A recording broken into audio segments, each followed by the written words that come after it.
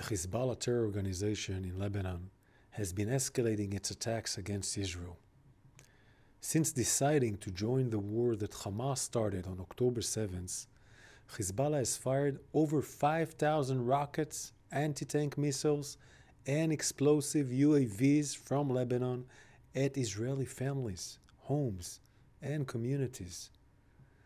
Hezbollah's increasing aggression is bringing us to the brink of what could be a wider escalation, one that could have devastating consequences for Lebanon and the entire region. Hezbollah is jeopardizing the future of Lebanon so that it can be a shield for Hamas, a shield for the Hamas terrorists, the one that murdered the elderly, raped women, burned children, and kidnapped Jews, Muslims, and Christians during their massacre on October 7th.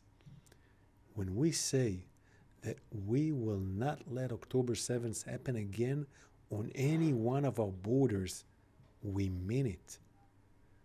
Because of Hezbollah's refusal to comply with UN Security Council Resolution 1701, because of Hezbollah's military infrastructure, weapons, and fire at Israel from the area south of the Litani River in southern Lebanon, and because of Lebanon's failure to enforce 1701 on Hezbollah, Israel will take the necessary measures to protect its civilians until security along our border with Lebanon is restored.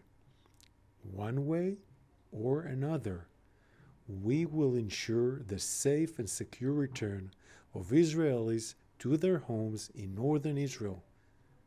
This is not up for negotiation. Iran's terror proxies continue to drag the region to destruction. Israel will continue fighting against Iran's axis of evil on all fronts, in Gaza, in Lebanon, in other fronts, as we work towards a more secure future for the entire Middle East. October 7th cannot, will not happen again on any one of Israel's border. Israel has a duty to defend the people of Israel. We will fulfill that duty at all costs.